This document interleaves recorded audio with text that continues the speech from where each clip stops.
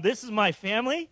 My wife of almost 18 years, Yan Yan. I have two biological girls, Anna and Enan. They're 13 and 11. And Jenny is with us now. She's 17. Her family originally hails from Oaxaca, Mexico. So that's my family. I pastor Ethnos, New Brunswick. We meet at a comedy club in downtown New Brunswick. That's the next picture. And so we've been at it for about 2.5 years now. And so that's kind of what we do. If you're familiar with New Brunswick, the Rutgers University area, you'll know the comedy club is a place to be. And then, Sam, you all are a part of the Ethnos Network. And that's the next picture. We are a still budding new network of around, I think, 15, 17 churches in 15 global cities, 6 countries. We focus in on urban areas next to major global universities. And so we're on all sorts of places. And this is actually in Newark, New Jersey. Just a few months ago, we had our global gathering. And this is kind of us hanging out on the first day there. You can see Ying over there. I don't know where Sam is in this picture. He's somewhere here. But that's the crew. I'm excited to be here and to just spend some time with you because I know very, very close to your heart is this issue of being a healthy church and being a healthy and good church for the city of Dallas and the world beyond. And as a network director, as the network director, what I enjoy doing is spending time with our different churches, encouraging them and challenging them to continue forward with all the good that God is already doing in our various network churches. And so I want to get today started just with a brief question that I'd love for you to turn to your neighbors and just process really quickly as you think about who you are here as Loft and what God has invited you to do here at Loft. And so if you could, take about a minute or so and turn to your neighbor and answer this question together. What would Dallas be like? What would Dallas Metro be like if you were living the best life God had to offer you? What would Dallas be like if you were living the best life God had to offer you? You about a minute, turn to your neighbor. Let's process that question together.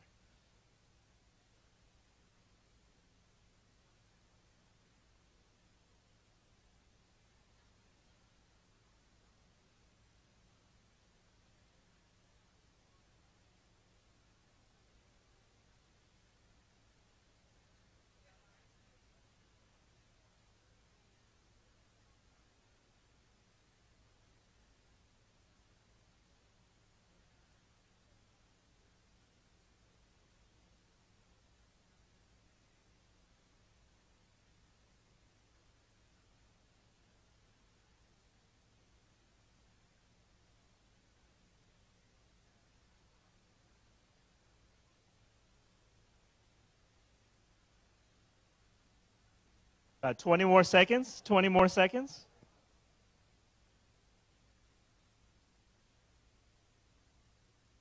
So I'm curious, as you talked it over with your neighbor, let's just kind of open it up this morning for some response here, for some feedback. What would you talk about with your neighbor? What would Dallas be like if you were living the best life God had for you? Everybody, just shout it out. What would Dallas be like? Zero waste, okay, all right. More community, okay, yeah. What else? Good driving. All right, okay, I can tell a lot of you agree with that. Okay, all right, right on. What else?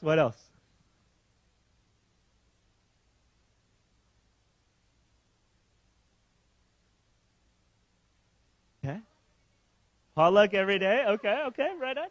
I like that. Anybody else? Yeah.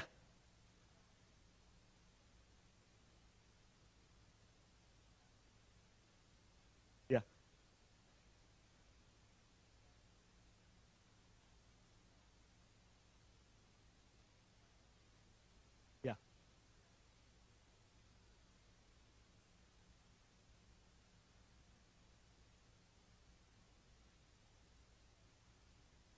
Yeah. Yeah, no, that's exciting. Yeah, community, friendships, dinner.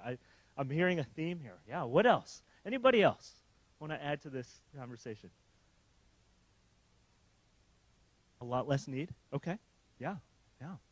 You know, what's fascinating as I have been in Dallas now just for a couple days, and I don't get to Dallas a whole lot, and so, but every time I'm here, like, there are constantly things being built here in Dallas, and it's looking nicer and nicer and nicer, which means I think there are more and more people probably in need as well because of how things are getting nicer. Yeah, anybody else? One more. Yes. How else might Dallas be different? Anybody else? Well, I want you to think about this question here this morning because, like I said earlier, I believe one of the roles that the Ethnos Network has to play for all our different churches around the world is that we are in relationship to help us see more of God's transformation in our cities. In the cities we love, the cities we have invested in, the cities we've moved to, the cities our kids are growing up in, we desire, and I know you desire this here at Loft, you desire that Dallas be the best city it could be in the name of Jesus. And so how might that happen? How might we continue to move forward and see this place transformed and see Loft be a part of that amazing transformation?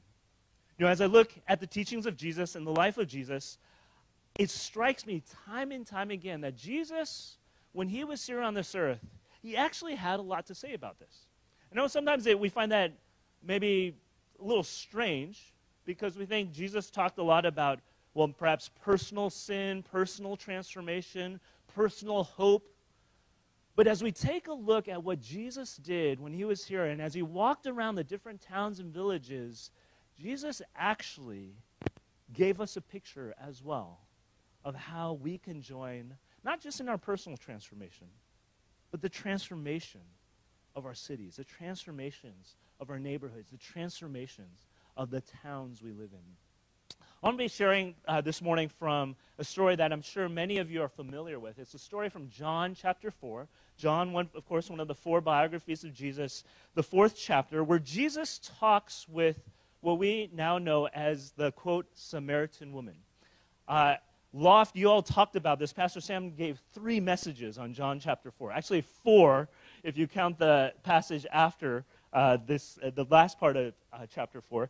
And so there's a lot of good stuff already on this, in your archives. I definitely want to encourage you to take a look. But the thing with John chapter 4, it's really interesting. If you're familiar with the story, and we'll read through it in a brief moment here, oftentimes we read this story and think about, oh, this is a great story about a number of things. Things like what is true worship? Because there's a whole talk on what true worship is. What are our deepest desires and cries as human beings? There's a talk about living water here. This is often used as a passage, too, on personal evangelism. There's a great discussion Jesus has with someone who doesn't know Jesus, who isn't interested in Jesus, but Jesus brings her to Jesus. But I want to propose to you that this passage is also about how cities and towns get transformed. And the reason I want to bring this up is because if you read the text closely, you will note that Jesus starts the story, so to speak, in this passage with a desire to teach his disciples about something. And then definitely at the end of the story, he ends the story not talking about worship, not talking about personal evangelism, but he ends the story giving a lesson on the mission of God transforming the world. Take a look, just real quick, the last excerpt. If you have a Bible, we'll put it up here on the screen. The last paragraph. Can we get the last paragraph? Yes, okay, so starting in verse 34, this is the final section of this story. Jesus says this, right? My food is to do the will of him who sent me and to finish his work. Then what happens? He goes on and says this. Jesus told them, don't you say, there are still 4 more months and then comes the harvest? Listen to what I'm telling you. Open your eyes and look at the fields because they are ready for harvest. The reaper is already receiving pay and gathering fruit for eternal life so that the sower and the reaper can rejoice together. For in this case, the saying is true: one sows and another reaps. I sent you to reap what you didn't labor for. Others have labored, and you have benefited from their labor. Now, many Samaritans from the town believed in him because of what the woman said when she testified, "He told me everything I ever did." What's going on in this story? Why is Jesus ending with a teaching on the harvest? Why is the narrator ending with a description of the town coming to Jesus? I want to propose to you that this chapter, this story in John's gospel is trying to get us to think about how our cities get transformed. Let's take a look at the beginning of the story. You know it well. Let's just read through it and see how Jesus gets us there. John chapter 4, starting in verse 1. When Jesus learned that the Pharisees had heard he was making and baptizing more disciples than John, though Jesus himself was not baptizing, but his disciples were, he left Judea and went again to Galilee. Now, he had to travel through Samaria, and so he came to a town of Samaria called Sychar, near the property that Jacob had given his son Joseph. Jacob's well was there, and Jesus, worn out from his journey, sat down at the well. It was about noon. A woman of Samaria came to draw water. "Give me a drink," Jesus said to her, because his disciples had gone into town to buy food. "How is it that you, a Jew, ask for a drink from me, a Samaritan woman?" she asked him. "For Jews do not associate with Samaritans." Jesus answered, "If you knew the gift of God and who is saying to you, 'Give me a drink,' you would ask him, and he would give you living water." "Sir," the woman said, "you don't even have a bucket, and the well is deep, so where do you get this living water? You aren't greater than our father Jacob, are you? He gave us the well and drank from it himself, as did his sons and livestock." Jesus said, "Everyone who drinks from this water will get thirsty again. But whoever drinks from the water that I will give him will never get thirsty again. In fact, the water I will give him will become a well of water springing up in him for eternal life." "Sir," the woman said to him, "give me this water so that I won't get thirsty and come here to draw water." "Go call your husband," he told her, "and come back here." "I don't have a husband," she answered. "You have correctly said, 'I don't have a husband,'" Jesus said. "For you've had 5 husbands, and the man you now have is not your husband. What you have said is true." "Sir," the woman replied, "I see that you're a prophet. Our fathers worshipped on this mountain, but you Jews say that the place to worship is in Jerusalem." Jesus told her, "Believe me, woman, an hour is coming when you will worship the Father neither on this mountain nor in Jerusalem. You Samaritans worship what you do not know. We worship what we do know, because salvation is from the Jews. But an hour is coming and is now here when the true worshipers will worship the Father in spirit and in truth. Yes, the Father wants such people to worship him. God is spirit, and those who worship him must worship in spirit and in truth."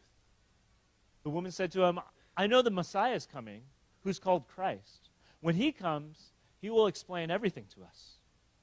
Jesus told her, "I, the one speaking to you, am he." Just then his disciples arrived, and they were amazed that he was talking with a woman. Yet no one said, "What do you want?" or "Why are you talking with her?" Then the woman left the water jar, went into town, and told the people, "Come, see a man who told me everything I ever did. Could this be the Messiah?" They left town and made their way to him. In the meantime, the disciples kept urging him, "Rabbi, eat something." But he said, "I have food to eat that you don't know about." The disciples said to one another, "Could someone have brought him something to eat?" "My food is to do the will of him who sent me and to finish his work," Jesus told them. "Don't you say there are still 4 more months and then comes the harvest? Listen to what I'm telling you. Open your eyes and look at the fields, because they are ready for harvest.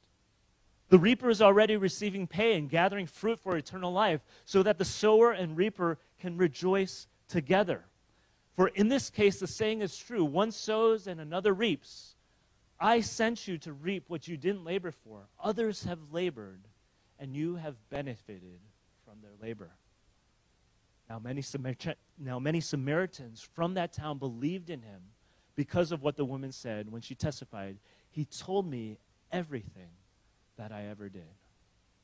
So when the Samaritans came to him, they asked him to stay with them, and he stayed there 2 days. Many more believed because of what he said. Now again, this is a fascinating story on many fronts. But my proposal again this morning is that this is a story that is trying to show us this is how towns and villages, how cities, how places get transformed in the name of Jesus. And again, as we look at the story, as Jesus builds to the end, he tells us the main teaching he's wanting his disciples to walk away with. And this is how Jesus does a lot of things, right? Jesus oftentimes, he's trying to do two things oftentimes when we read stories about him. He's trying to work with some people who don't know him yet, some people who need healing, some people who need help. But at the same time, he's trying to teach the 12 around him something about that moment. And so there's oftentimes two sort of parallel stories we should be catching. And you see it clearly here in John 4, right? There's a woman, the Samaritan woman, but then there's this teaching he's trying to give his disciples. What is he trying to tell his disciples? 4 things I want to focus in on. 4 things I want to just reflect on here together as we think about how we might also join Jesus in transforming this beloved city that we call home. The first, and this comes at the end here, you'll notice in this final teaching, the first is that there is a harvest that is right in front of you. There's a harvest right in front of you and I that oftentimes we can totally look past. Right? You see this clearly in this last paragraph in verse 35. Don't you say there are still 4 months and then comes a harvest? Listen to what I'm telling you. Open your eyes and look at the fields. They are ready for harvest. Now, there are a lot of reasons why we miss out on the harvest, why we don't see it in front of us. The harvest, of course, is a metaphor for the work God has for us, this work of pointing people to his amazing love and life and goodness. There are a lot of reasons, and we'll get into a little bit later, why we miss it. But notice Jesus is just saying, hey, look, it's right here, right in front of you. And number 2, notice what he's saying. It's not just right in front of you, it's also right now in front of you. Don't say 3-4 months from now. No, it's right here, right now. You know, sometimes I think about how we get eager as Jesus followers, wanting to see God work in our lives, through our lives, touching our people, the people around us, in our neighborhoods, in our workplaces, and all these sorts of things. And it's really good, but do you ever find yourself just thinking, oh yeah, well, that's good for just a little bit later? I kind of need to do this thing first before God can really do that through me. You know, I kind of got to get my career figured out first before God can use me. I kind of need to get my house settled down so God can then use me. I got to finish my degree and then God can use me. You ever just kind of naturally default that way? I know it's very common. Could it be that Dallas's best moments are not necessarily 3-4 months from now or 3-4 years from now when life gets quote-unquote bigger or better? Could it be that the greatest moments in life's history are literally right now, right in front of you, right here? You know, as I have driven around Dallas, I kind of shared earlier, I've noticed your city is growing like no other. Everyone's moving here, from California, from the Northeast. Kudos, Texas. Way to get everyone here. Good job. Right now is the time. Right now in Richardson, right now in Allen, right now in downtown Dallas, right now is the time. And it's not just about trying to go find pockets of people. And we'll talk about that in a little bit, actually. Jesus does do something really interesting here that we need to talk about. But I want to propose to you that one of the greatest things with urbanization, rapid urbanization, and I actually got a doctorate degree on this. This is one of the reasons why God called me to lead a network. God called me to go into studying how cities, urbanization, globalization, and Christianity come crashing together, and what we should do as people following Jesus when those three things come together. And so I've gone all over the world to study how this happens. And one of the fascinating things I've noticed is that when this is happening in an urban area just like Dallas, some of the number one needs that arise in these rapidly urbanizing places is the need for community. It's a need for friendship. It's a need for exactly what you have already identified as something God is wanting from you, which is awesome, you guys. You're on the track of God's transforming work here. And what happens is people get thrown into these new developments together. This isn't just unique to Dallas. It's happening all over the world. And they come from different places, typically in other global cities. It's from rural areas into urban areas. And what happens is you get hundreds of different types of people, economically, culturally, ethnically, socially, living next to each other all of a sudden, and they have no idea how to interact with each other. No clue. They're used to coming from, especially in other global cities, from a village or a tribe where they all were homogenous. They get thrown into these diverse, crazy urban areas, and they're like, we can't even speak the same language anymore with our neighbors. And so what happens in urban places is very quickly, urban places become deserts as it relates to relationships and community, as it relates to having dinner together. And you all in Dallas feel this already. I know you feel this. I've heard it even now. Could it be that right now, the harvest is right in front of you,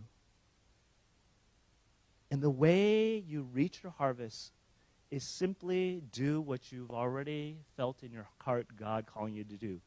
Knock on a door, get someone into your dining room for some dinner, and watch the kingdom of God expand like you can't even imagine.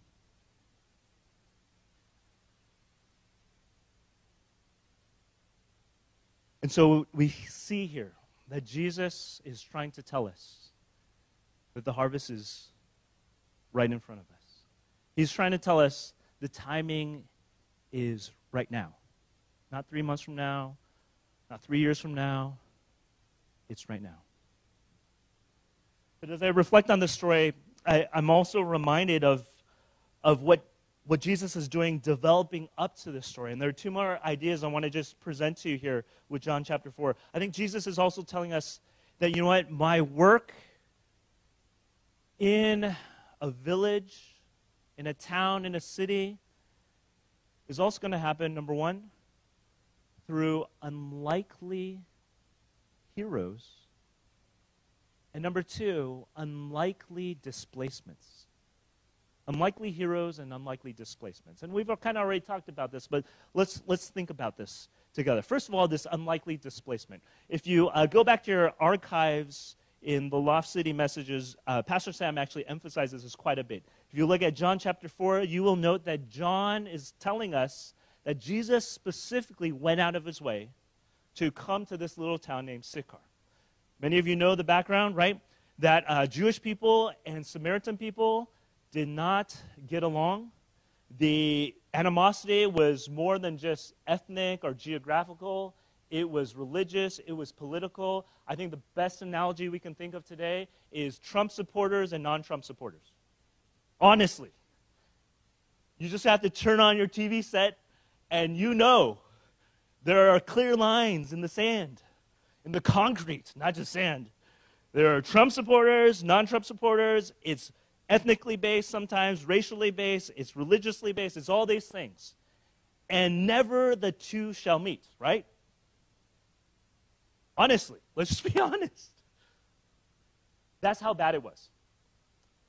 And so Jesus is like, you know what? I need to teach my disciples about the kingdom of God, about how God wants all this animosity, all this junk to just be torn down. He wants everyone to know me. And Jesus is like, well, Jews, I know we usually go around, don't go through Samaria, but I'm going to just take us right through. Disciples, I'm going to take us right through. And he intentionally displaces himself, right? We all know that this is part of how God will work. And we have to intentionally displace ourselves. But catch this. It's not just a temporary displacement. I mean, that's already big enough, right? That Jesus would take his non-Trump supporters or Trump-supporting disciples, pick side, and go through Trump country or non-Trump country, right? That's already a big deal, right? But did you catch what happens in the text? You know, Jews and Samaritans would never do this in the first place. But did you catch what happens in the text? In verse 39. What happens is Jesus makes such an impact. They have such a good time that in verse 42, actually, or verse 40, they say, Jesus, come stay with us for 2 days. Come immerse yourself with us. And so just picture the disciples, right? I mean, they won't even typically walk through this town. And so like, okay, Jesus, fine, teach us what you got to teach us, but let's get out of here, please. I got you food. You don't need to eat. You talk to this woman. Let's jet. Let's go. Jesus is like, no, let's linger. Why don't we sleep over for 2 days? It's going to be a good time.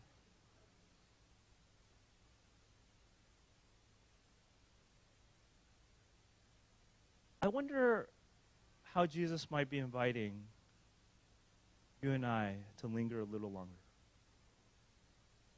into some of the communities, some of the relationships, some of the people around you, as he's wanting to use you to bring a message of hope and transformation to. How do you need to linger? Who do you need to have over a little longer than you want to? Where do you need to go yourself? So there's this unlikely displacement that happens too as God uses us to transform towns and villages. And then last but not least, of course, there are unlikely heroes that God loves to use. Again, Pastor Sam's given a number of messages about this in this chapter. We all know the Samaritan woman, for a lot of different reasons, was the wrong sort of person, you could say. We've seen it right here just reading through the text. But here's the deal. Jesus is always, always, always, always about using the wrong sort of people to transform the world.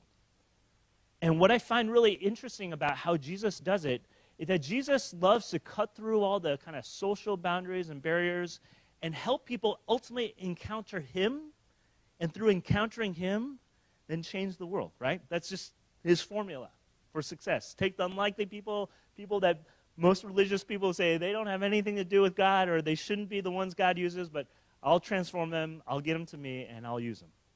I'll do my thing, right? I mean, just think about how this story works out, right? Like, think about the kind of people in your life right now that you would easily write off for religious reasons, right? This was the Samaritan woman, like, hands down. Not only was she ethnically, culturally the wrong person, right? So let's go back to the Trump supporter, non-Trump supporter, right? But also, morally, she was totally the wrong candidate as well. And yet God is saying, no, I'm going to allow her to encounter me, I'm going to use her. You know what fascinates me about every urban space that our network is in, that you are in right now, in this beautiful city of Dallas, there are pockets of people here that I know right now you feel like, I have no idea how God is going to reach that pocket. They're so different from us.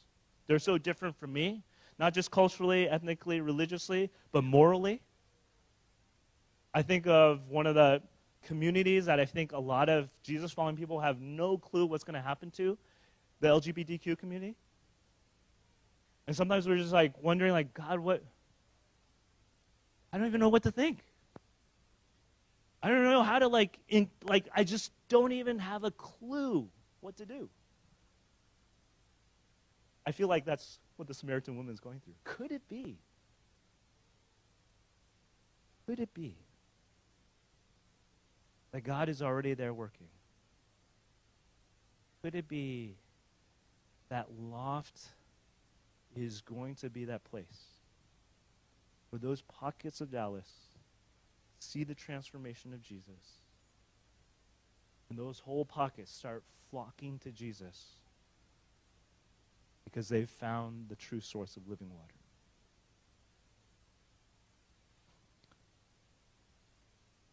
You know, one of the really cool things about the network as we have continued to plant churches, and again, thank you, Loft, for having your skin in the game. I don't know if you all know this, but you all give to one of the churches in one of the church plants in South Africa right now, the one in Braamfontein, Johannesburg.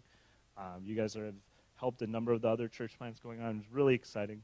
One of the newer church plants coming online right now is San Diego. We have like multiple planters planting in the different regions of San Diego.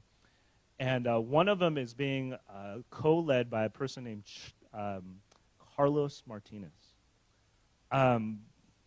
Carlos has a crazy testimony, because Carlos was one of those guys that when he first came to Ethnos with his family, San Diego was far from God, didn't want anything to Jesus.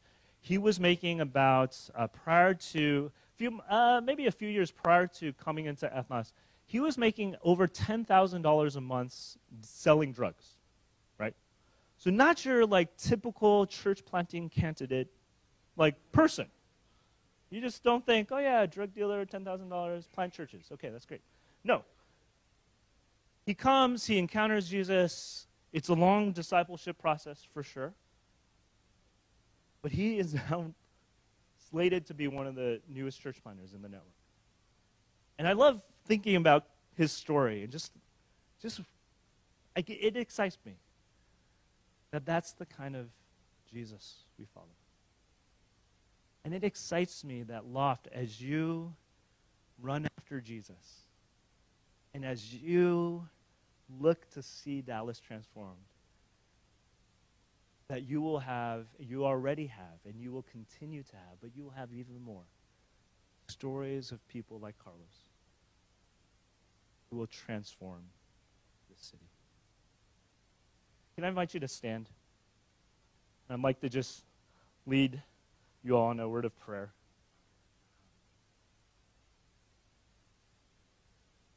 As you stand, can I just invite you, if you feel comfortable, to put your hands out, palms up, as an act of receiving and also giving to God.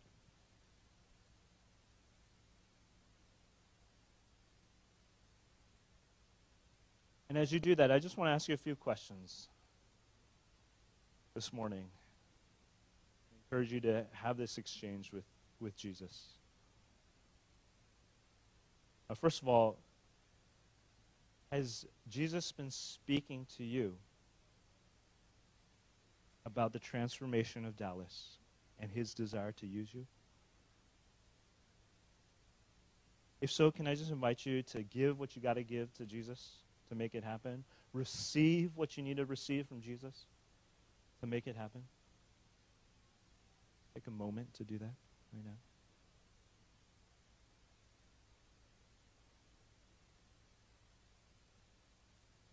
Now, of course, some of you here are new to Jesus, new to God, and today's conversation is like, whoa, this is sort of beyond me, and I'm not sure how to process all this.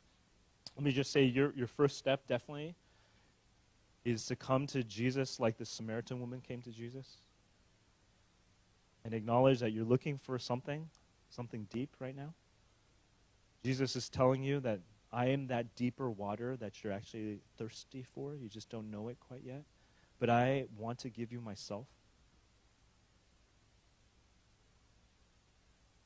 And so if you find yourself in that place, can I just invite you to have this exchange with Jesus too, and just say, Jesus, I want you as this deeper living water that I need. Yes, I give you myself to make this happen.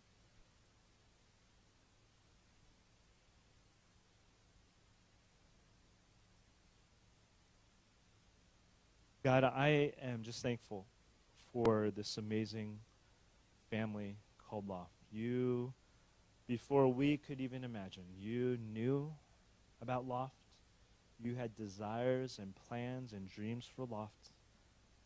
And some years ago, you decided to use your humble servant Sam and some others to say, you know what?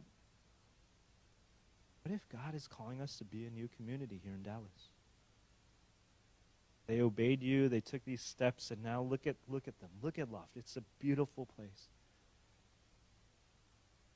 And yet, Jesus, as we look beyond ourselves into the city, we realize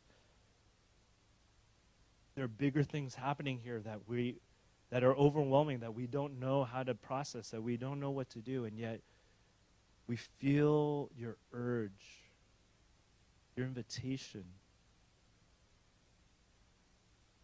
Be a part of this harvest that you are trying to gather in.